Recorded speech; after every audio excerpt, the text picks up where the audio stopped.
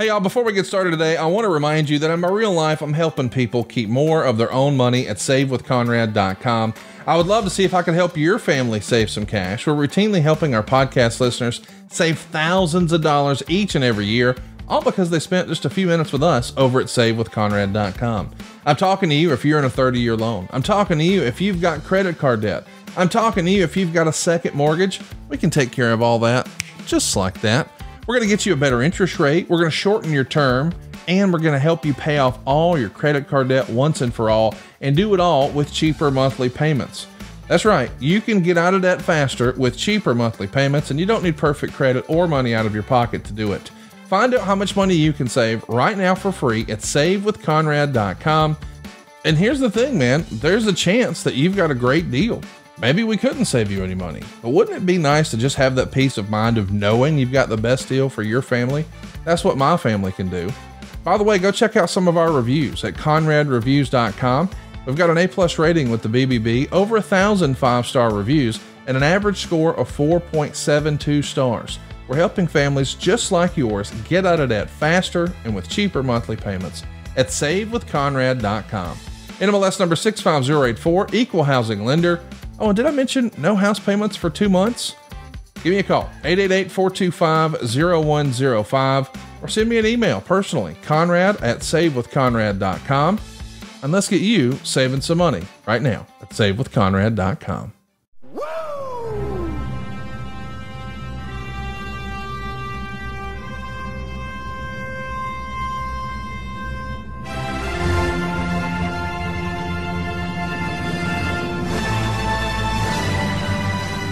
Woo! Hello, Terry. 16 times I got a woo. Woo woo. Woo woo. Woo woo. Woo woo. Woo woo. Woo woo. Woo woo. Woo woo. That's 17. That's 16. That was 17. You've been doing that a lot of times, I know, with a lot of people, because you knew right away that was 17. I was tricking you. Just like the time you tricked me, put me through the table in Nashville. Here, follow me, Ricky. Follow me. Okay. That's right. That's right. We founded hardcore before there was hardcore. Isn't that the darn truth? I have a chest, every morning that I get up and look in the mirror, and I look in the mirror and I know that that's the person I cannot trust nor ever understand, and I look at his chest and he's got all of these dark blue marks on it. And I know what the hell they're from, too. I go ahead and I think about you every morning, Ric Flair. You had the best chest to chop in the business, man. And between me and Wahoo, we got a lot in. You're knocking my chest and making fun of my chest. No, I'm saying you always stayed wide open. And between me and Wahoo, man, it was fair game. Oh, shit. Wasn't it? Yeah. Wasn't it? It really was, And you know what?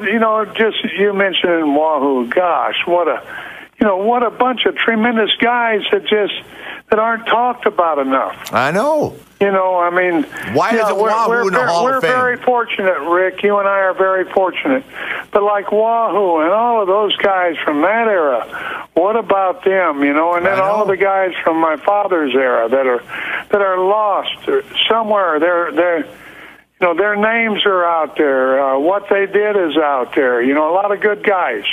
A lot of great guys that are gone. Yeah, and I don't mean this with any malice, but how does Larry Zbyszko go to the Hall of Fame before Wahoo McDaniel? Wow. You know what I mean? Well, that's an awful good question. No, I know it is. I mean, anybody that knows the history of Wahoo McDaniel, aside from pro football, he's one of the greatest wrestlers that ever lived. Do you think that was a Bruno deal? Do you think he's in because Bruno maybe campaigned for him or pushed for him? No, I have no idea. I'm just talking about in terms of legendary status. Sure. Well, we can, and we all can go on with other names too. I just, you know what I mean. Yeah, that shouldn't be Dick there. Murdoch. Well, Dick Murdoch, but Dick Murdoch and Wahoo McDaniels, Ray Stevens. And Ray Stevens. As you want to talk about a guy that is lost in the shuffle of the New Deal, which is WWE. Yeah. Look at Dick Slater. Oh my God! I reached out to Dick last Friday. He won't let anybody come see him. That's a shame. Did you not know that? And what a great guy! And what a great guy! He's a great guy. I didn't know that. Yeah, he's a great guy. He's in a nursing home. But I can't. Whenever you don't. Whenever things have been tough, and the business has been tough on you, it's hard to love it. Oh, I know. And it's so easy, Rick. It's so easy to hate. Yeah, you're right. Well, I know that Dick Slater, the way I loved Dusty and wanted to be Dusty, Dick Slater spent his whole life wanting to be Terry Funk. And you should be proud of it. Well, I'll tell you what. Dick Slater was a hell of a worker. I am very proud of him because he might have surpassed Terry Funk. The guy was a great worker in the ring. Well, he didn't surpass you. I won't go that far, but he loved you. Well, he was a great worker inside the ring. And double tough on the outside. Got caught up in a shuffle. And the shuffle was a shuffle with a crooked deck. Yeah, I know, but that doesn't mean bad though. I mean, no, if I had the crooked deck to play, I would play it, Rick. Yeah, no, I know what you're saying, but it's like I tell people all the time about how tough Slater was, and then you might tell the story better than me. You guys were in that van with Blanchard. And you had that car wreck, and, Dick was never the same after that had that concussion or whatever it was, remember? Terrible, terrible car wreck. It was a Coke truck. It was turned over in the road in front of us. Turned right over, and we were on a four-lane highway, and it was our section of the road there. It was just a one-way situation. There was a 18-wheeler Coca-Cola truck turned up with its undercarriage to us, which there was no reflectors, no nothing, coming down the road 65, 70 miles an hour, or probably 95, who in the hell knows. But anyhow, as we hit that son of a gun, and it did some damage to all of us for a long period of time. And Dick, unfortunately, as I truly believe it, he's still damaged from that. Yeah, well, they told me he weighs 320 pounds. I just can't see him. Yeah, he's in a full-time nursing home over in Clearwater, and he wouldn't take my phone call or anything. I tried calling him last Friday, so I figured if you talked to anybody, it would be you. But he's in a nursing home where? In Clearwater. In Clearwater. Yeah, and I figured if he's not talking to you, he's not talking to anybody. So I mean. Well, that is just a shame. Yeah, he can't walk. He's in a wheelchair. He's like Mulligan. There looks like there should be some way that he could at least get something from back from our profession. Well, I couldn't be more agreeable. I tell you who else is in really bad shape right now. Terry, I'd hate to spend 10 minutes of our show talking about health issues, but Jack Mulligan. Well, it needs to be talked about. It really does. Jack Mulligan had a heart attack on Friday, and Jack weighs 407 pounds. That just both of those stories are just. It's like I don't want to accept them, and I mean I know that they're true, but I just don't want to accept them. I didn't want to accept Dusty not being here, and on and on and on, Rick. And where the same thing is, it's just not. I just don't like it, and as all of my friends disappearing, Yeah. Well, I mean, the last time I saw you, I've seen you since, but in Philadelphia, you were telling me the story. You had like 16 inches of your intestines taken out. I didn't even know about it. We just got to stay closer in touch because I didn't even know about that. You remember, Terry? Yeah, I've had so damn many. I am the multi-million-dollar man. I'm proud of it, too. I've had heart stents put in. I've had 18 inches of gut put in me, plastic in my guts. I've had 2 knee replacements. I've had an elbow replaced. I've had all of this shit done to me, and I am thrilled that I can call myself one of the most operated men on in the world of professional wrestling. See, I didn't know you had the heart stents. Jesus, holy Christ! I didn't know that. Well, hell, I had that son of a bitch back right after I wrestled you and lost the championship. What? I never wrestled you for the title. Oh, hell, it was a Georgia championship. Oh, Georgia championship. No, I'm just bullshitting. That's all. You got me confused with Tommy Rich. Hell, you both had the same hair bottle there. I know. You know who died? Yesterday, right? He was. I loved him. Yeah, he was Tommy a great Rich, kid. where is he? What's he doing? Tommy Rich has no teeth. He has no teeth. He's still around though. No, literally, he has no teeth, and he's around. But he's not in good health. Why don't he get some teeth? Ricky Morton told me that he's in such a bad place. His teeth got rotten. I mean, wow. it's that sad a deal. And then yesterday, Buddy Landell died.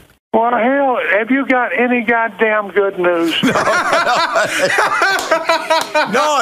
I know you're out on a ranch. You don't hear what's going on.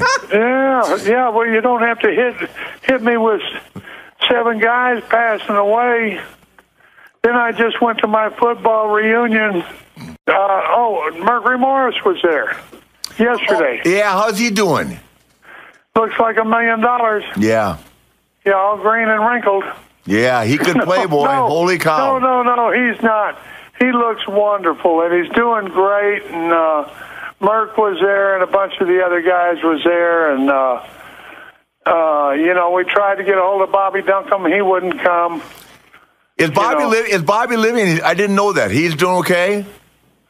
Yeah, he just won't come to any functions or anything, and how about your buddy John Ayers that played for the 49ers? John Ayers passed away from the 49ers whenever he was 40, what was he, Vicky, 42? Oh, my God. 42 years old. I didn't know that. From what? Yeah, he had cancer of the what, Vicky? Jesus. He had cholangiocarcinoma. Wow. Right above your liver. Yeah. Cholangiocarcinoma. But that was... Jesus, I did not know that. Because I met John... Every time we wrestled somewhere... He loved you. He loved you, Rick. He loved to go watch you. He was fun to be with. We had a ball. Oh, and he loved to be around the guys. Yeah. He just loved the boys. Hey, the DiBiase plays... He's younger than you, right? Yeah, he was... whenever I just was turning... Teddy came along. He was the same age as John Ayers. Okay. So is what he was. But Ted played at West Texas too, right? Yes, he did. Yep. Ted played at West Texas. Manny Fernandez played at West Texas. Oh, did he Tully really? Blanchard played at West Texas. I knew Tully did, yeah.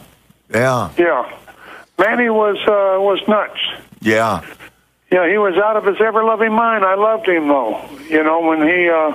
I'll never forget he was up at the bar one time, and he went ahead and had a fight with this guy and beat him up, and then he went ahead and he drove his car over his legs. And then after he did that, he drove him over, and I guess he didn't think that was bad enough, so he put it in reverse and drove him again. Oh, man, I didn't hear that story. Yeah, Manny. It wasn't Manny's legs. It was a guy that was in. No, that's what I'm saying. I didn't hear that story. Oh yeah, that was one from college days. There's a college day story on Manny. Yeah, Jesus. So we can, So Terry, talking about West Texas State, it's always good to tell a new story on a guy. Yeah, I didn't know that. Especially of one that's so interesting as that. Yeah, is he still living? I haven't heard Manny's name in a long time. Yeah, he's still living. He's got a bad liver. He's out there. I talked to him the other day, and he's got a school out there. He does an excellent job. Where's that at? He's got Fresno. Oh, out in California. Okay. Yeah, that's where Manny is. Yeah, okay. I kind of keep up with that boy and love him. Yeah. That's strange. I did not know that about Manny. I saw him over the years, and every time... he ran over that guy's legs twice? Jesus. He's lucky he didn't go to jail. Yeah. Jesus, times of... You couldn't do that now. No, you couldn't do that now. You know, Jesus. You couldn't run over somebody's suitcase and not get sued. I don't know why, but you said and you couldn't walk around my backyard of my house with a butcher knife in your mouth trying to kill my dog either. Yeah, you couldn't. Yeah, you couldn't go ahead and turn a pit bull loose on an individual either. Okay, so we didn't hear that story. Well, that was very aggressive and ready to go. And then whenever your friend is over there in front of the dog, barking and growling, you let the pit bull go. No, you said I'm not afraid of him. I said, well, okay. Yeah, a bull. Yeah, I said I was not afraid of him, but you're supposed to hold him, and you let him go, and he latched onto my nose. You bit a hole right through Terry's nose. Oh yeah, right through my nose. Listen to him laugh. Terry ran in the house. Listen to that Flair laugh now. He continues to laugh. He thinks that's funny. To this day, he is very proud of what he did. No. He tells everybody about it, then I have to reinforce it and tell it on the damn radio. No, that's too much, Rick. That's too much. The best part was that my wife, the babysitter came. I said, just go stay in the room with Megan, and you were out in the backyard naked with the butcher knife in your mouth trying to catch my dog. I had passed out. What was better than that was you sleeping in the bathtub. I hunted all over for you the next morning, and I couldn't find him. I thought, Rick. I thought, uh-oh. She did him in this time. It's over with. Well, I looked all over the house. Finally, I heard somebody snoring in the bathroom. I thought, well, he went to sleep on the toilet.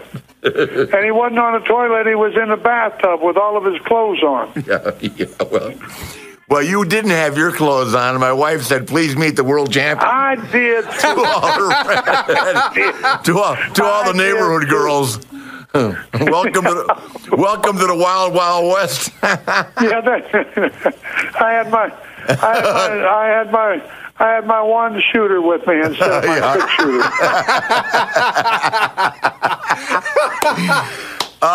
Terry, they remember the thing about it, the strangest thing was, because Terry had to be somewhere on a plane the next day, right?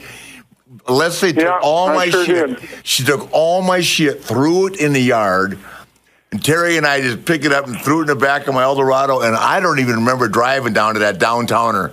I mean, how we're not in prison and didn't kill somebody. I don't know. We're dead. Yeah, we were drinking Everclear on the way home, right? Everclear. Oh my gosh. With that Foster's beer.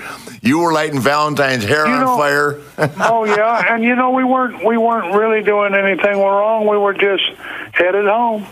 That's all. We were just headed home. We were not guilty of anything. You kept lighting Jimmy Crockett. Remember Jimmy Crockett wanted to ride with you because you were the world champion. And I love that. And you kept pouring beer on Crockett's crotch all the way home in Valentine's new car. Crockett was nuttier than anybody. Oh, I know. Oh God, I can't tell those stories. I'd love to. We love him, though, don't we? I love the guy. I love the guy. I did. I thought the guy was. Yeah. He was. He wanted to be one of the boys so bad. Oh. He was. I'll tell you what. He made it. He made it. He didn't miss one party in Greensboro. No, he didn't. He made it. There was some wild ones. God. Oh, good Lord. I tell you, going back to Dick Slater, one of the best of all time. I don't know if you remember this. He was. God bless him. Yeah, it's me. I was the champion, and we were all in Japan together. Dick, me, Piper. You can imagine what a tour that was. Oh, my gosh. Yeah, so I'm glad I wasn't there. I wasn't in on this. No, this was the one where you guys ixnayed Piper because he was jumping on the roof of the taxi cab. Remember? The one and only. Dory said, I don't think you're going back. So I gave the flight attendant $500 because they paid us in cash back then to put Piper and Slater up in first class, right? And we're going Narita, Chicago, and then I had to wrestle Harley the next night in St. Louis. And of course, I had my robe on and all the usual bullshit, and Piper had his kilt on. And anyway, the 4 flight attendants, one lived in Fort Myers, 2 lived in Chicago, and 1 lived in Milwaukee. They went right to St. Louis with it. They didn't even go home. That's right. That's right. Oh, you know, yeah. I want to tell you about one that's. I went on one over there. You know, we took a flight over. Yeah. It might have been coming back. I can't remember which, but we took a flight over to Japan, and we proceeded to get very, very, very, very. You know, but before we got drunk, I went ahead and said to one of the stewardesses, I said, I'll give you $200 if you'll move all of the wrestlers up to first class. And she did. What a mistake that was. Yeah, of course. Yeah, she moved them all. There was nobody in first class. We just took over. We were idiots by the time we got over there. Oh, well, you know, it was nuts. And it was considered as once again, we're not very far in difference in age, but you guys started a little bit ahead of me. But you were considered royalty, right? If you got to drink with Terry Funk and Harley Race. I mean, that's just what it was. And Dusty would tell you the same thing. The 2 most legendary champions in our business for going out and having fun and enjoying life. Right. Well, I had a good time too. I better put myself in that category. Absolutely, put yourself but we had, in it. And you know, that's just one of the. They were, you know, I mean, it was just great times. Great times. They were. I mean, you got Terry when you had Funks, and I mean, I got to go to Japan with these guys a lot. But when the Funks were there, Terry, Dory, Harley Race. I mean, Dusty didn't go that much, but I was with those guys. I mean, you talk about a good time. Yeah. You worked your ass off because you know how hard it was, Terry, wrestling the Japanese because it was like you were shooting every night, right? Yeah. With Saruda, Tenru was okay, but Saruda never got a hold of the business. And then Choshu and those guys, all those Olympic guys.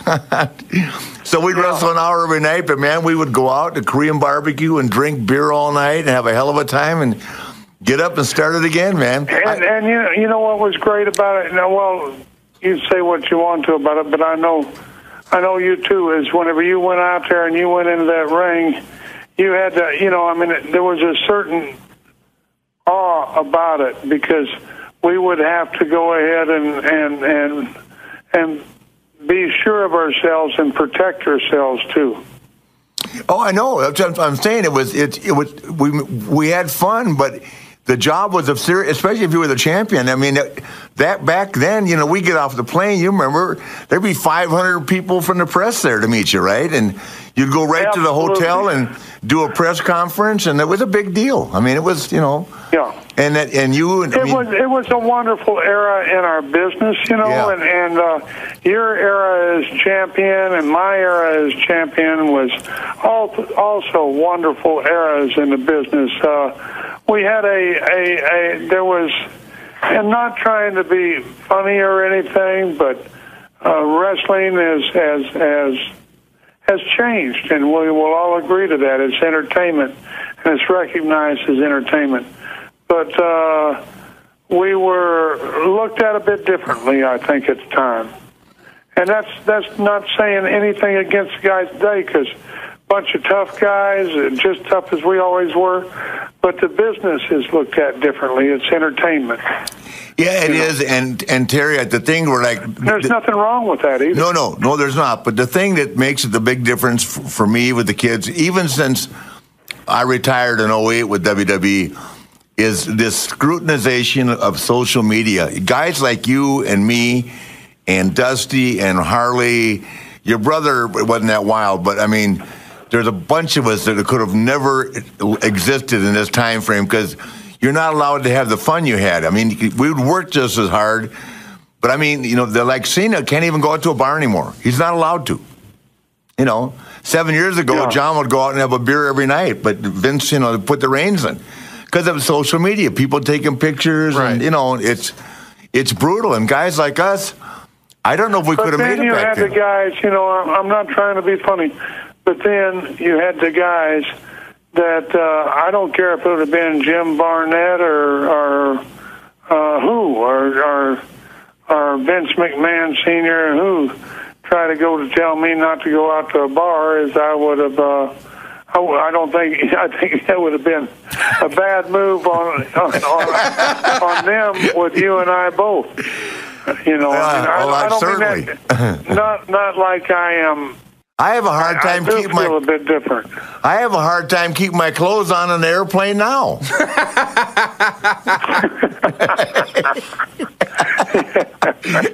Certainly not in the 80s. Good Lord. Riding from Raleigh and Greensboro to Charlotte with you. Go ahead. Tell me. I tell this story all the time too because he used to say to me, I would bug him so much. I'd say, Terry, when do you think I'll be champion? I don't know. He said, in one day. Oh my God, that was constant. I know. One day you got in the car and you said, from the time that you and Dick Murdoch drove up to my house. Yeah, I know. The first time I ever met you, you want to know when you was going to be champion. You weren't even in the business. You got in my car one time. You said, if you ask me that question one more fucking time, I'm not going to talk to you all the way. Forget it.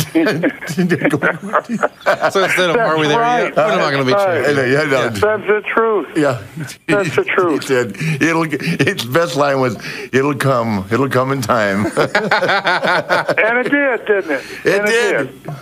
Oh, man. Did, you know, and it worked out for everybody. It worked out for me. It worked out for Harley. It worked out for you guys. It worked out for, oh, God. You know, it worked out for the Briscoes. It worked out for, it was a wonderful thing. And we, in turn, certainly busted our ass for the guys. We knew what we were there for, and we were there to try to make them have a little bit better money every week, you know, and make a little bit better money and make things better after we left. And we lived by that code, you know, and that's what was good. Yeah, no, it was great. And I just got to say something, Terry. Well, I have so much that we could talk about, but I got to think about this all the time because the one thing I learned from you, I mean, I learned a lot about real working, you know, which was the fundamental stuff. But what I learned later on in life was I learned the entertainment aspect from you. You know what I mean? And I always say about myself, as my skills declined, my entertainment factor got bigger. And it's like you, long before I started doing it, you were taking swings at ghosts. And I mean, you were just swinging in the air at anything. And it was like it was a person standing in front of you, and then you'd fall down. I took that to a new level, buddy. I just walked across the floor. I just walked across the ring and fell on my face. But you started jabbing things like that. I mean, everybody thought that I invented that. Terry Funk used to come out of the corner like he was jabbing someone that wasn't even there. I mean, to this day, I laugh about it. Oh. It was great. It was great. Yeah. It was a great, you know, we were the greatest entertainers, and we never said we were. No. Not one of us. I know. Isn't that wonderful? Isn't that wonderful? Yeah. Is to, you know, I mean, it's just so wonderful to be wonderful entertainers and be mad if somebody said you were an entertainer. Yeah, well, let me tell you, the difference between you and... What a great feeling. It is. But the difference between you and me is you were fearless, and I can never call myself fearless. When I turned on that TV one time and you jumped off the balcony on top of a table on top of Mick Foley at ECW, I almost died. I said, what is he doing? Then you light yourself on fire in Japan, rolling around in barbed wire. You know what I was trying to do? What? I was trying to make a damn buck. You got more money than God. You sold that ranch for $10 million. And still be my own boss. You sold that ranch for $10 million. I got the details. You got the details. Yeah. I didn't sell it for 10, but I made a little bit. Yeah, okay. Thank you. That's right. I don't think you and Vicky have to worry about going to the grocery store today or anything. You'll be all right. Jesus I think we'll be okay. Man, oh man, do I love talking about Henson shaving. I absolutely love this razor. It's the best shave of my life, and it's also cheaper than what I've been doing. I had a shave earlier today. My barber actually uses a Henson razor now, I showed her and she could not believe the difference. Seriously, this is the best razor we've ever used. That's why you got to meet Henson Shaving. Henson Shaving is a family-owned aerospace parts manufacturer that's made parts for both the International Space Station and the Mars rover, and now they're bringing precision engineering to your shaving experience. You see, razor blades are like diving boards. The longer the board, the more the wobble. The more the wobble, the more likely you are to get nicks, cuts, and scrapes. You see, a bad shave isn't a bad blade problem. It's an extension problem. By using aerospace-grade CNC machines, Henson makes metal razors that extend just 0.0013 inches, which is less than the thickness of a human hair, and that means a secure and stable blade with a vibration-free shave. And it gets better. The razor also has built-in channels to evacuate hair and cream, which makes clogging virtually impossible. Seriously, Henson Shaving wants the best razor, not the best razor business. That means no plastic, no subscriptions, no proprietary blades, no planned obsolescence. The Henson razor works with a standard dual-edge razor blade to give you that old-school Nature Boy shave with the benefits of new-school tech. And once you own a Henson razor, check this out. It's only $3 to $5 a year to replace the blades. I have to admit, I was blown away by this. I have hammered it enough around the office. My dad finally said, okay, I give. I'll check it out. So I went and I actually saw how affordable the razor is because I was lucky. They sent me a free one to vet. I fell in love, and I ordered one for the office. I ordered one for my shave kit. Even my barber got one, and yes, Dad has one too.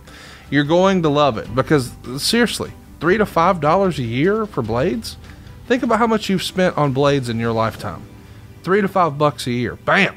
Not only is it better, it's also cheaper, and that's why it's time to say no to subscriptions and yes to a razor that will last you a lifetime. Visit hensonshaving.com/Flair to pick the razor for you. Be sure to use the code FLAIR, and you'll get 2 years worth of blades for free with your razor. Just make sure to add them to your cart. That's 100 free blades when you head to hensonshaving.com/Flair and use the promo code FLAIR. And that's another compliment, man. You know what I've got? I've got this business to be totally thankful for. Exactly. That's what did it. But let me say something else. I don't know how in the hell, and I'm saying this as a compliment to Victoria, how in the hell you were lucky enough to stay married all these damn years and me, brother? I'm 0-4. What the hell? I was a straight-laced guy. Oh, I know that. Yeah. I know that. I just didn't hear the rumors right. You know, I knew you were. You knew I was. I knew it, but I mean, I just thought. Yeah, he knew it. That's right. Well, that's all that counted there. Yeah, and when you keep Vicky in a ranch with no communication, no telephone lines or anything, only telegraph, she's not going to hear the stories. Keep her on that horse. Yeah. Keep her on that horse. He had a goddamn choo-choo at a caboose in his backyard. I slept in it one night. I spent a lot of nights in that caboose. Yeah, I did too. Yeah, that's right. Oh, that's God. Right. He goes to me one time, he goes, hey, you like sushi, right, Flair? I said, yeah. But I said, they have sushi here in Amarillo? So he said, yeah, we'll go have lunch. I ate this sushi in Amarillo, and I got so damn sick. It had more MSG in it than anything. And I had to wrestle him that night in Hereford in the stockyard or some damn thing. Remember, I was dying. I couldn't breathe. Texas, that's right, yeah. Japanese food in Amarillo. I don't think so. Then you named that bar the Four Horsemen. What the hell? The Four Horsemen. That was the name of the bar in Amarillo. Speaking of the Four Horsemen. The Four Horsemen Lounge. How appropriate was that? That's awesome. Yeah, Terry was running these shows at the Civic Center, man. We all flew out there and got hammered. I mean, worked the show and went back to the Four Horsemen Hotel. It was phenomenal. Jeez. It was phenomenal. Oh, okay. Had a great time. Oh, God. You know, it's just, what a great life we had, Rick. It was terrific. Oh, God. If people only knew. You know what I mean? We made money, but you know what? I don't even think we thought about it back then. It was so often. I mean, I know for myself, which I sometimes have to think about what I'm saying, but I couldn't wait to go to work. When I was home, it's like one time, this is a great Terry Funk story. So I get off the plane, I meet Terry at a hotel in Japan. And he goes, did you hear about Piper? And I said, what? And he said, well, Piper got that damn 6-carat diamond ring, man. You haven't seen it yet? And I go, no. I said, Piper got a 6-carat diamond ring? He said, yeah, man, he's killing it in New York. I said, shit, well, good for him. So I'm all the way along. So, he's got me hooked now. Yeah. So I said, where'd you see Piper in that big diamond ring? He said, I said, you just say, well, easy you get it. He said, Flair, remember this. Everybody likes to hear that someone's doing good, but not too good. And you just fell into the trap. Do you remember that? That's right. Exactly right. That's right. Yeah, I couldn't get over 6-carat diamond but ring. not that dadgum good. Yeah, I go, you want to hear they're doing good, but not that good. Not that good, no. I don't want to hear of any of my friends doing that good. Yeah, you got me good on that one, man. I know it. That was worse than when am I going to be champion. Hey, where in the hell are you headed next?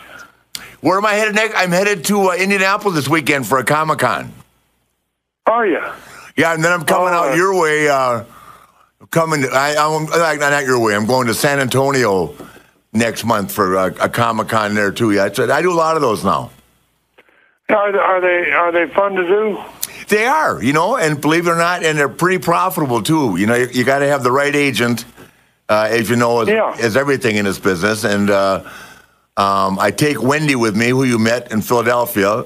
Yes, I did. Yeah, nice. And yeah, she's wonderful. And Wendy, she has a counter and she counts the beans.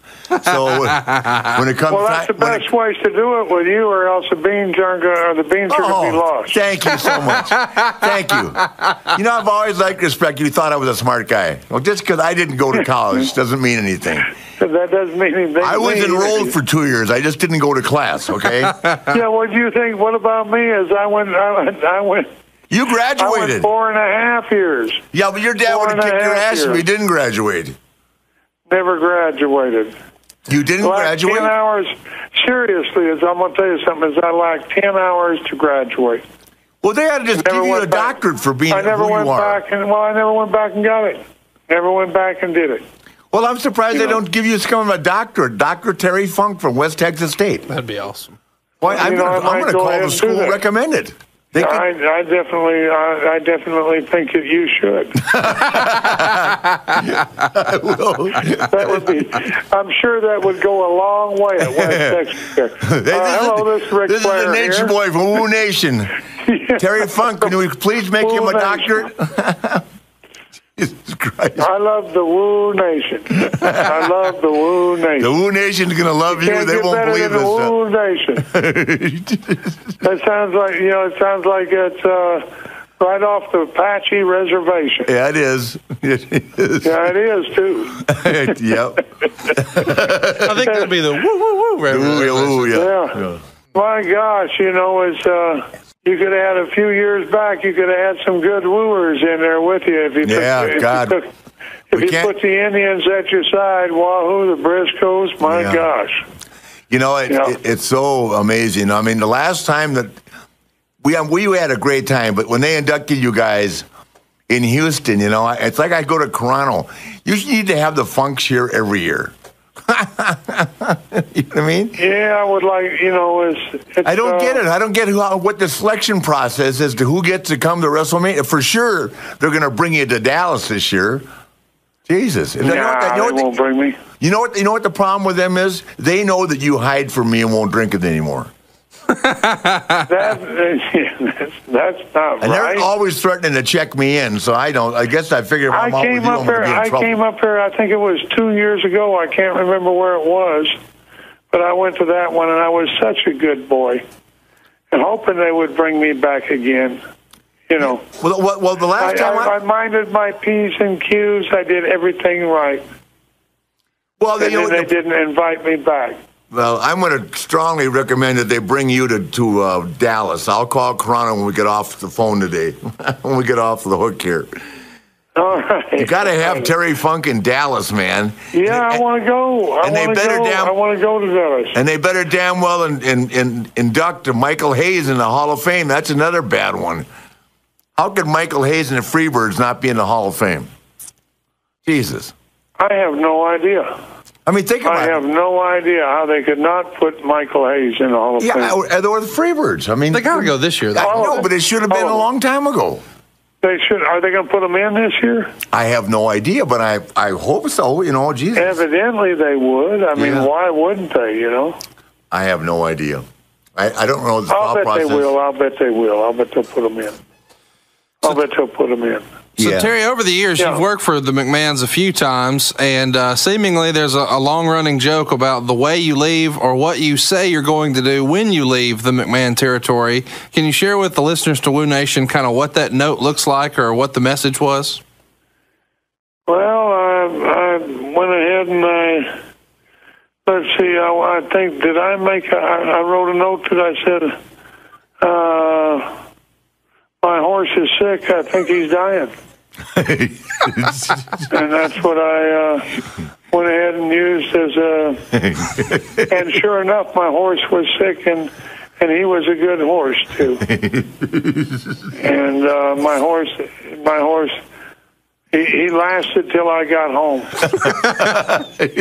And now, but anyhow, as Vince, every time he sees me anymore, because I said that whenever I left. Immediately, you know, because I love my horse so much, I had to leave immediately, you know. And now for the last 15 years or 20 years or whatever it's been, Vince always says to me, he says, first thing he says to me is, how's your horse? Yeah, I know. That's hilarious. That's a true story. My horse is sick. I think he's dying. Oh, God. That's the excuse I use. That was a handwritten note. Yeah. Well, that place, I mean, one thing about that place, when you get in there, they work you hard. Sometimes you got to think of a reason to get a day off. Oh. It's the forever, every one of them is. Yeah. Well, yeah, it never ends. Yep. Never ends, you know. And I don't mean that badly, because some people are from that area, some people are from Florida. You know, I picked this place way out here in Texas, which is a hell of a long way further than Dallas, because you got direct flights from Dallas to everywhere, you know. Mm-hmm. But I picked this place to live, and I want to continue to live here, and that's what I did, you know, as I just couldn't make the move. You know, if I would have ever made the move to New York, it would have been a wonderful thing for me to do, but I just couldn't make it up there. Hey, you know, I didn't fit. Terry, where are your kids? One of my daughters is a flight attendant for Southwest Airlines. Okay, I knew that. And has been for many, many years. And the other one is an RN, and I don't know, she's qualified to do about everything that there is except operate. And, she's in Phoenix. Oh, that's great, man. Congratulations. And, are they married? Both of them are doing good. Both of them are married. Both of them are divorced. Yeah. Don't get any ideas, Ric Flair. Oh, no, listen, I know how much money you got, and I know your daughters since they were little tiny girls, so... Oh, they're great kids. I know. I'm being silly. No. But I saw them both. They both came to your induction, remember? And I saw them in Houston. We had a great time. That was like... It's almost like old home week catching up with those guys, you know? Oh, all of it, you know, it is. It's, appreciate you asking about them. I really do. Oh, no, God, I love them. Jesus. I remember the one time I thought you were going to kill Scott Steiner because he asked out one of your daughters. Wow! And I told Steiner, I said, "Well, that ain't a good idea." Yeah, that's right. He said, "What do you mean?" I said, "I would not ask out Terry Funk's daughter. That ain't going to work, brother." Yeah, you're sneaking around behind my back. I know. I know. I gave him some heads up, though. Yeah, you did. Yeah. Not a chance, buddy. Oh, he was a good boy, I'll tell you that. Mm-hmm. You're listening to Woo Nation right here on Play.it. Our guest, of course, Terry Funk, and, of course, Ric and Terry had a really famous feud in 1989, and it kind of got kicked off right at the end of the Ricky Steamboat feud there in Nashville. Of course, longtime fans remember Terry Funk was a ringside judge for that. He was coming back from Hollywood and decided to throw his hat back in the wrestling ring, and then the pile driver spot that you guys kind of alluded to earlier where there was a brawl, and then the pile driver through the table. What was the deal on that? Did you guys talk about that beforehand at all? No. No talk of that at all? No. Oh, I knew he was going to punch me. I knew that, but I thought that was the extent of it. Are you kidding? Yeah. He was just going to punch me and beat me up in the ring. You know, I didn't have any idea we were going through the table either. I know he didn't. Either did my neck or head. Your neck or head didn't either. No, I know it. They would have stopped at the table and they wouldn't have made it all the way to the cement floor. I know. Jesus Christ. God almighty. That was bad. Yeah, you just invented stuff, man. You were way ahead of your time. Even Tommy Dreamers at this stage said that's what invented hardcore wrestling. Yeah. And then our I Quit match, man. I don't know how people think that's a great match. I love it. You don't like that one? I think me and Terry had a lot better ones 10 years before that. But they're not on tape, though. Oh, we had some great ones, you know, but they remember that I Quit one. I know, man. And people play that. When I do autograph sessions, Terry, the two things that come up in my career more than anything else is Albany, the I Quit With You, right, and the 92 Royal Rumble. Really? With me when I won the belt in the Rumble, right? After Hurt and I fell out and I left, you know. But those two things are people remember the most about my career: the I Quit with Terry Funk and the Royal Rumble. I'd have to. You know, they mention that to me all the time to this day, even. Oh yeah. It's just something about it, you know, that because it was I Quit. You know, I mean. All it was all you did is say I quit. You know, it wasn't I quit the world, I quit anything. It was just I quit. Yeah. You know, I mean, what's the difference between I quit and I give up? Nothing. No, I know, but what I'm saying, the significance of it is, I know. As you and I That's had. the amazing thing about it, though, that made it. You know, it was the promos that we did get in there, Rick. Yes, sir. That's what it was, and that's. Yes, it was. It was a memorable night in wrestling, and probably will be for many more years. Oh my God, Terry! I'm telling you, I hear about it all the time. It's one of my favorite matches, and one of the things I remember is you guys did the plastic bag over the head. I know there was a little bit of falling out behind the scenes on that. Oh my God! Why in the hell did they? You know, it was like. They went crazy. Rick and I did not just go ahead and say, we're going to go ahead and grab a plastic bag and I don't know, or did we, Rick? No, you told me, but we didn't tell anybody else. You know, I didn't give a shit. I'm just glad you told me.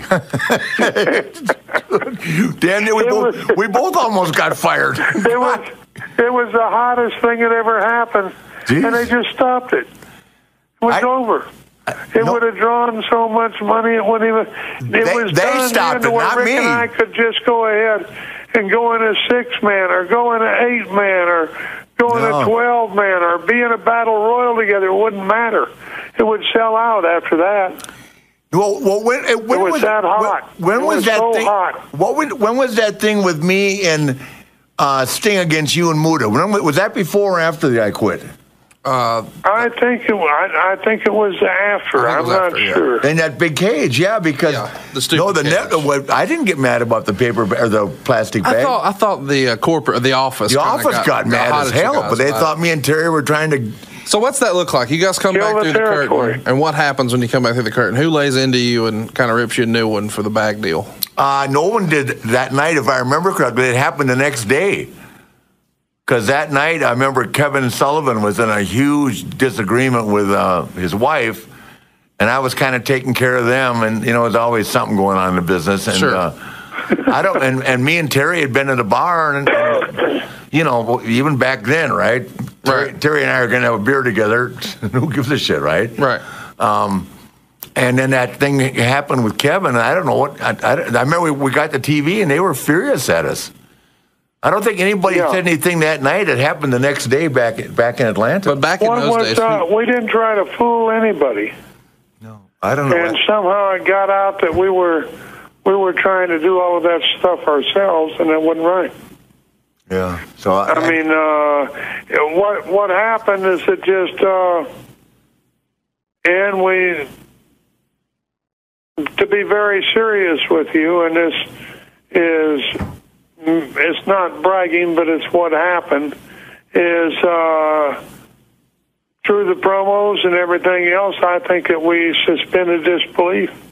No, I agree with that. I think that in that match itself, the way it went and everything, I think that we hit the money button, you know, and the money might, you know, that's whenever you suspend everybody's disbelief in the profession. Yeah, I know that. You know, and they're lucky they didn't let us get. They became believers there right then, you know. Yeah, they're lucky they didn't let us get any color. We would have really sunk the ship. Oh shit! We would have made, if they would have gone with that thing, they would have been. You might have had that office still here. Can I ask you a question, which I've been dying to ask you for years, and now I just want you to tell me the truth? Yeah. Do you really think I have a big nose, or do you just have to say that all the time in your promos? I love saying it. I love saying it. Give me the line one time. I haven't heard it in a while. I don't know what it was, but the one thing I know is every fan out there said, that goddamn Flair doesn't like that shit. He is a pissed off son of a bitch. And he's ready to fight. Nose. Banana nose. Yeah, banana nose. I don't know, but he didn't, but by God, he didn't like that shit. They were, that went ahead. That's what, you know, I truly believe that simple things can suspend the fans' disbelief. Yeah. And whenever they heard that, they thought, that some bitch, he don't like that shit. That's over. It's over with now. Well, you made me go look. I started looking in the mirror at myself in a different way. Well, have you ever looked at my nose? I get the goddamn. I don't have. Yeah, but you were never a pretty boy. I mean, let's get serious, okay? I was never a pretty boy. I was too. You were wearing chaps and a vest and a cowboy hat, okay? I was. What the hell? Now you're telling me I'm not a pretty boy. What the hell? So, Jerry, we talked about you going to Japan and doing some of the hardcore stuff earlier. When you guys kind of went over in '95 and did that IWA King of the Death tournament stuff with Mick Foley, how does that pitch go? Does somebody from IWA call and say, and then we're going to set you on fire, and then we're going to throw you into an explosive, and then we're going to throw you into barbed wire? I can get the barbed wire. It's a matter of, honestly and seriously, it's a matter of, what in the hell can I do to go ahead and ensure myself without television, just with the paper at the time and the magazines, what can we do to go ahead and make sure that we can continue on existing and making the money that we are? And it was necessary to go that route over there at that time because anything less wouldn't have made it. Does that make sense? Yes, sir. Absolutely. I was just curious because I know that, you know, barbed wire obviously had been around in the United States for a long time, but that was really the first time anybody over here, of course, through tape trading at the time, saw explosions. Barbed wire, it was quite a barbed wire fence, you know, and it was quite extreme. But again, you got to remember is, you know, if you know, what does the fan want to see? And I'm not trying to be nuts or anything, but does the fan want to see Antonio Inoki put his figure 4 leg lock on somebody for the 1500th time? Or do they want to see Terry Funk stick a pitchfork up some guy's ass? Well, so which would you want to do? You know, I mean, which would you want to go spend your money on?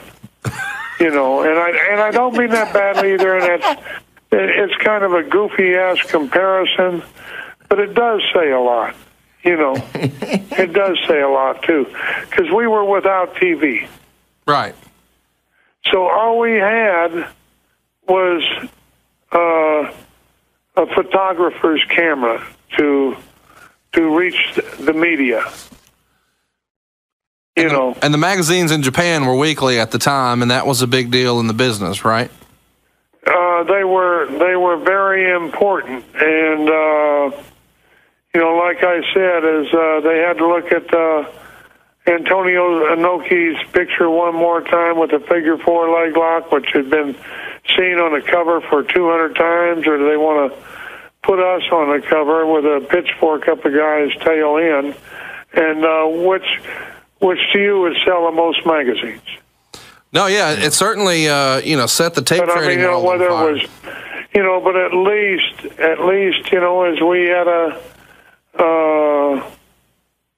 a bit more of an existence, and you know, as it was a bit more of a good existence at a high rate of pay without dealing with the guy from the north. Yeah. And I don't dislike the guy from the north. I like him. You're talking about. I want you to know you're talking about events, right? Right. Yeah. Yeah. Yeah. Well, that they just now are starting to get back into that market again. It's funny because they're stepping into it pretty fast. yeah, they're going to be there in July. But they for a while they lost TV. Their TV over there is so damn expensive. Now we're back on, and of course they have they can access the network as well. They've got a 4th of July special that they're going to do from Japan. That'll be pretty cool. Yeah. I don't mean this bad because I love the guys that are over there and I love their business and everything else, but it lacks a great deal now in comparison to what it was. And are you talking about the Japanese side or American side, Terry? The Japanese side. Yeah, of course. Yeah.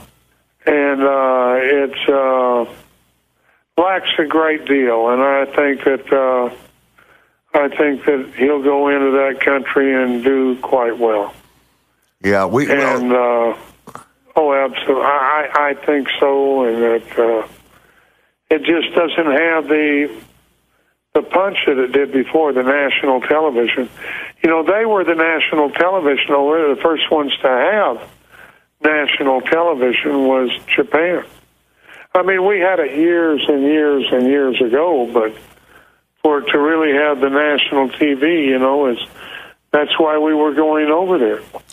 Yeah. Because they had the national TV, and it was very successful.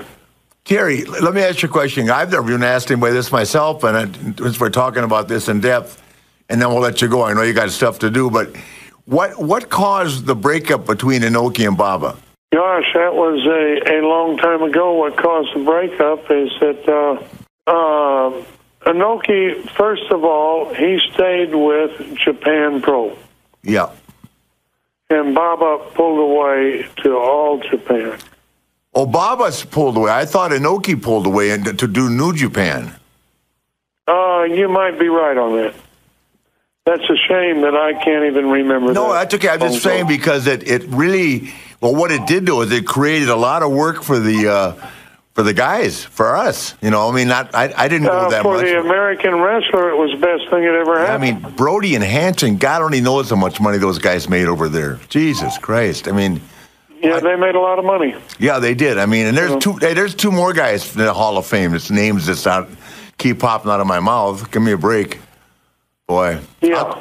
I'll tell you something that, going back to Dick Slater, I was with you watching it one night. It was Tenryu and Slater against Hanson and Brody. And you said to me, this will be good. And I knew how tough Slater was, right? But, brother, they didn't, and all the respect in the world to Stan and Bruce or Brody, man, because I love them both. But they didn't screw around with Slater. Oh, no, they didn't. Nobody did. Dick Slater was a tough son of a gun. Yeah, he was, and everybody knew it, man. He had a dynamite, he had a lightning trigger and a punch. What was that one guy that was all pro for San Diego? Matusak. Yeah, the Oakland Raiders. Yeah. Clearwater Beach. Chased his ass right down the beach. Yeah, and then he made him stay in a room and told him he had to write a letter apologizing to him and slide it under the door. He was afraid to come out of his hotel room. I don't blame him. Slater was 19 years old. What the hell? Yeah. What a wonderful guy he was to be around, and what a wonderful guy he was to work with in the ring. You know that, Rick. Yeah, and he was easy too. Slater's one of those guys. He wasn't looking for it, But if it came his way, man, God, good luck. Jesus Christ! That's exactly right. Remember when he knocked out Bobby Jr., his partner, in Orlando? You remember that? Jesus. Yes, Christ. yes. Buying tickets to your favorite events shouldn't be stressful, so I use the Game Time app. It's the fast and easy way to buy tickets to everything you might want. Yes, wrestling, but sports, music, comedy, man, even theater near you. They've got killer deals on last-minute tickets, and their best price guarantee, man, you just can't beat that. So stop stressing over the tickets. Start getting hyped for all the fun you're going to have. What I like best about the Game Time app experience, at least from my perspective, is it's easy to find and buy tickets. But here's my favorite part of that. I don't have to guess what my seat view is going to look like. They show you images of what your seat view is going to be like. That means no surprises. But you know me, I'm always paying attention to the money. They offer a lowest price guarantee. They even have event cancellation protection, even job loss protection. Talk about peace of mind. Let me explain. Forget planning months in advance. Game Time has the tickets that you need even up until the day of the event. You can get exclusive flash deals on tickets for football, basketball, baseball, concerts, comedy, theater, everything. And the Game Time guarantee means you'll always get the best price. Now, check this out. This is a guarantee you won't see everywhere. If you find the tickets in the same section and the same row for less money, Game Time will credit you 110% of the difference. That's peace of mind. My favorite piece, though, again, I want to say again, you get images of your seats before you buy, so you know exactly what to expect before you arrive. And by the way, you can buy these tickets in a matter of seconds. Seriously, 2 taps and you're all set. The tickets will be sent straight to your phone. Snag the tickets without the stress with Game Time.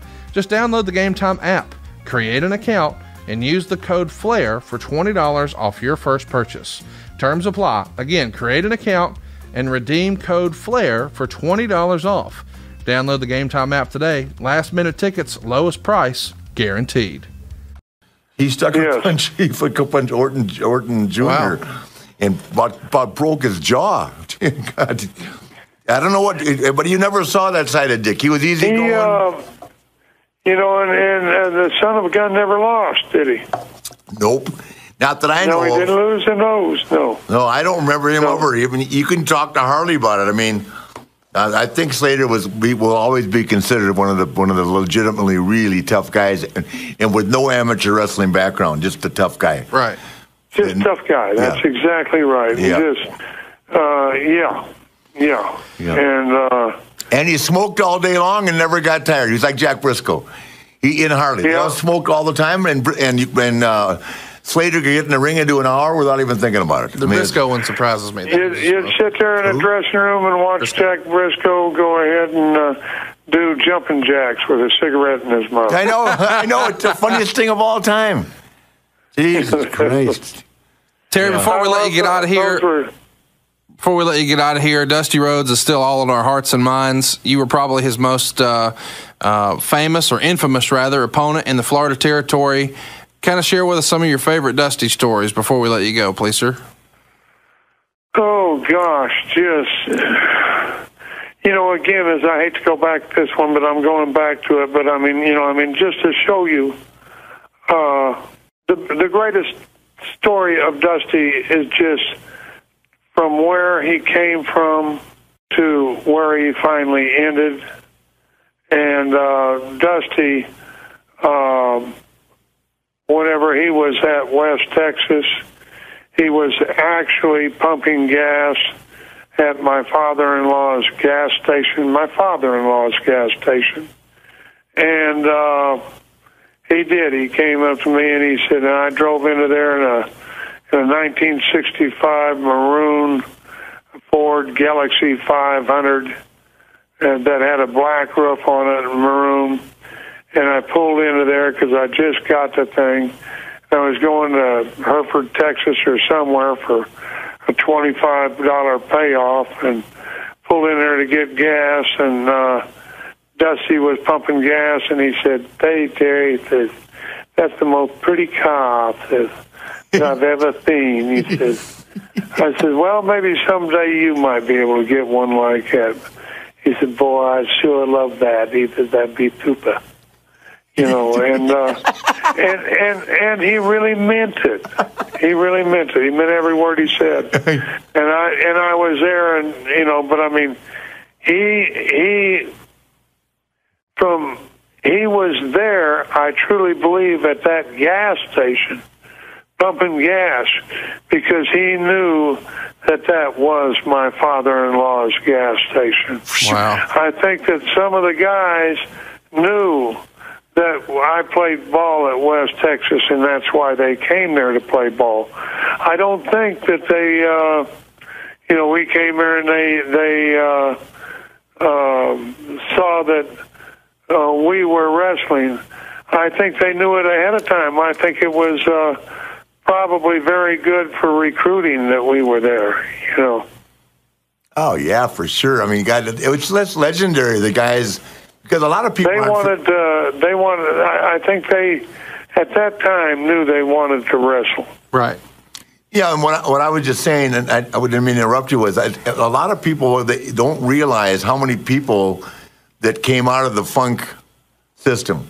Yeah. Out of West Texas, but I mean through the Funk family, right? And played football at West Texas. Yeah, I mean, I know one of the greatest stories, and I never got to meet Terry's father, but correct me if I'm wrong, you guys used to get drunk, and your dad was like Vern Gagne, you always wanted to wrestle, right? Yeah. And you guys just ate a big, like 500 pounds of turkey, and your dad was out there wrestling, had a heart attack, right? Wrestling one of the boys? That's right. He was wrestling Les Thornton, and what it was Les Thornton said exactly what he said. He said, "Nobody can put me in a front face lock and keep me there." Les Thornton of all people. Well, that was, that was somewhat of a challenge. You know? Here they went and they hit the floor, and I've seen Larry Henning, I've seen Harley Race, I've seen my father, I've seen Bob Geigel, I've seen Mike DiBiase, I've seen Vern Gagne, I've seen Pat O'Connor, all on either the floor or the mat of our house. Yeah. We had a mat in the garage, too, and I've seen them all. And they were there, and so my father was there, and he went ahead and said to Les, he says that, I think I can keep you in a front face lock. So Les went ahead and got down on the floor, and then my father hooked a front face lock on him, but he just scooted it on over into a chokehold, and choked him out, just a frontal choke, And whenever he choked him out, as he went ahead, but I mean, they went all over the kitchen. It was no simple matter. I mean, Les was busting his ass to get away, and my father choked him out, and he went ahead and sat back up on a bench where I was sitting there watching, and he said, "It wasn't bad for an old man, was it?" I said, "No, it damn sure wasn't." And then he went ahead and he went outside the front door, and my wife was outside the front door on the front porch. And he says, "Go tell Terry to come out here." He said, "I think I'm having a heart attack." And she came in there and got me, and I went ahead and went out and got him in a car, drove him to a little town called Canyon. Some country doctor, and don't mean that bad, but didn't have the facilities or anything else, but he had him there for about 3 or 4 hours. We were only 18 miles from Amarillo, and he says, "Dory, I think you've had a massive heart attack, but, we're going to get you to Amarillo." Well, hell, we could have been in Amarillo and had him under whatever. Whether that would have made a difference, I don't know. But we had to wait for the ambulance to get there, and then they took him to Amarillo at 65 or 75 miles an hour, and he died on the way. But how old was he, Terry? Could you have done anything with it? I'm not sure you could. Do I ever hold anything against anybody? Not really. But I love my dad, and it was on the way, he says, "Terry," he says, "how far do we got to go?" I said, "About 3 or 4 miles, Dad." And that was the truth. And he said to me, he says, can't make it. He says, I'm going. And that was his last word. Oh, man. You know. Wow. But how old was he, Terry? 54, and I thought he lived a good life. And here I am as at 70, still kicking ass. Yeah, and I'm 66, man. I'm right there with you, buddy. How could I be 60? How could I be 66? How can you lie about your age like that to me right here on the telephone and everything when you're talking to me? I know for a fact you're only 57. 57? You're right. See, I told you. I wish I was 57. You continue to lie about your age. You know what? No one's told me I'm 57 in a long time, and I don't like anybody telling me I look. Since you was 52. What did he say? Nobody's told you look 57 since you were 52. Yeah, I hate people saying you look good for your age. I'd rather shoot somebody for saying that. Oh yeah, me too. God, you look good for your age. What does that mean, me you too, dumbass? Yeah. Yeah, I looked in that mirror. Hey, listen, go enjoy your afternoon, and thank you so much, buddy. All right, love you guys.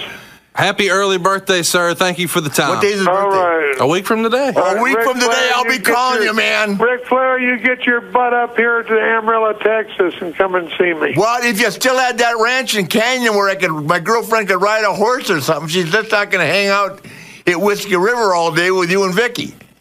No, I live on a lake now, but it's just a lake. Do you have a boat? It's lake. Huh? Do you have a boat? No, I don't have a boat. Well, buy a boat and I'll come out there. Well, my daughter's got this great big, she's got this great big, huge boat. Okay. I love you, man. She's got a big ass boat. She does. Who does? My daughter. Oh, cool, but she's in Phoenix, right? I don't need a boat. She's got a big ass boat. I got a dock here. I got a boathouse here. I got all of that shit. Well, there you go, man. Well, I'm going to come see you, I promise. Thank you so much for this, Terry. Okay, you guys take care. Give my best to the boss. Same way here, or else I wouldn't be here with you, Rick. Okay, buddy. Thank you. Hey, say hi to Vicky. Take care. Love you, man. Can't wait to see you again. Me too, buddy. Thank you. Love your family. Love you too, buddy. All right, you take care. Okay, thank you, Terry. All right, bye. All the ladies love Slick Rick. You know they love Woo Nation. Don't go anywhere. I'll be right back. This is Conrad Thompson with Woo Nation right here on Play.it. Baseball's in full swing, and you can be a part of all the action all season long at DraftKings.com, the official daily fantasy partner of Major League Baseball. There is only one Ric Flair, 16-time world champion, but don't get down. Don't despair. You can win cash every single day at DraftKings. No season-long commitments, win huge prizes every day. Peter from Colorado won $1 million in just one day. Are you kidding me? Hey, Pete, when you come to Atlanta, drinks are on you, pal. Woo! New contests start daily, so hurry to DraftKings.com right now and use promo code FLAIR to play for free in today's $10,000 fantasy baseball contest. DraftKings.com, official partner of Major League Baseball. Enter Flair for free entry now at DraftKings.com. DraftKings.com. DraftKings.com. Woo! The greatest talker in the history of the business is behind the mic once again. This is Woo Nation with Ric Flair.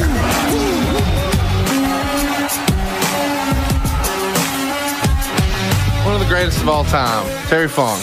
More than one of the greatest, the most entertaining guy. I mean, it's hard to describe. You know, where Dusty was entertaining in so many aspects. Right. Terry Funk was he was a rebel without a cause. You could hear by talking to him. I mean, you know, for all the stuff that I think I've done in the business, I never lit myself on fire. I have done the barbed wire. Yeah. There is nothing that Terry hasn't done. You heard what he said. He's got 4 heart stents. 18 inches of intestine are plastic. 2 new knees. 2 knee replacements. Yeah. A new elbow. Jesus. He's the $6 million man. Easy. and he's laughing about it. Yeah. I love it. And what's cool is, you know, he's still getting around pretty good. I just saw him at Cauliflower Rally last month with his wife. And he's getting along better than Harley. Harley's in a wheelchair. Did I tell you that? Yeah. with I saw him at WrestleMania last year.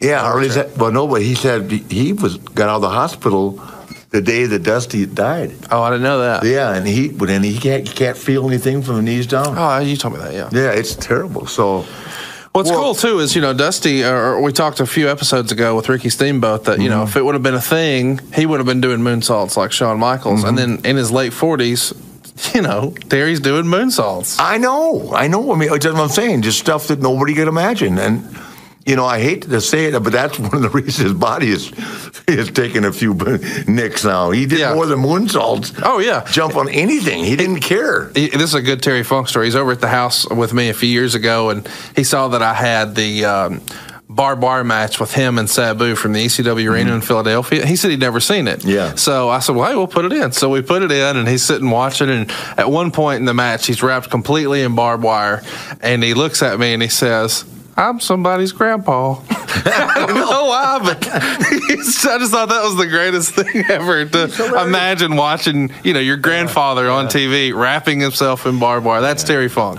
Well, I'm glad also to know that he thinks I need Wendy to count my money. Otherwise, that won't happen. I guess I'm stuck with you for a while. See, man. Great episode. Until next week, brother. Let's do it. Woo, Nation. Fite Plus is the ultimate digital platform for live sports and entertainment, and they're now offering a free 7-day trial at tryfite.com. Fite Plus is packed with a premium live event schedule, over 1,000 hours of live action every year, and a library of more than 4,000 hours on demand, plus exclusive content you can't get anywhere else. Fite is a great partner of ours. They support us, so let's support them. Give that free 7-day trial a shot, and you'll be a member for life. That's tryfite.com. TRYFITE.com.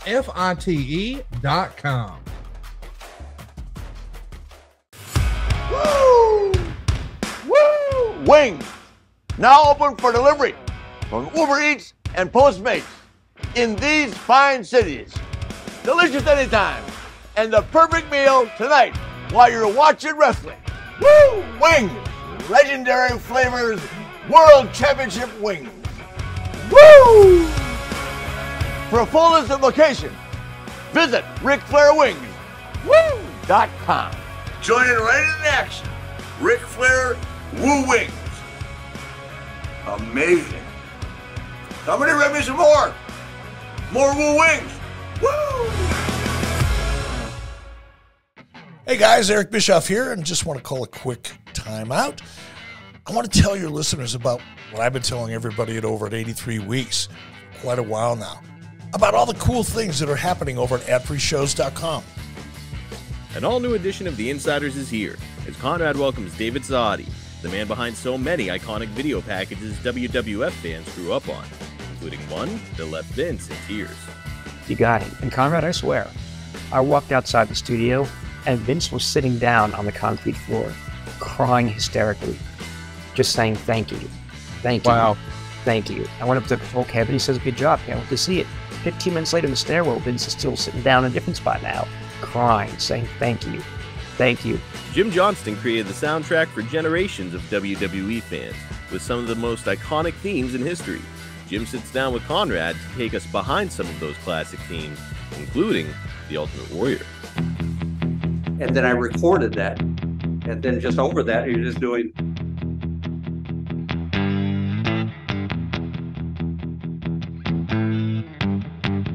You know, it's so simple, but that's what felt like him.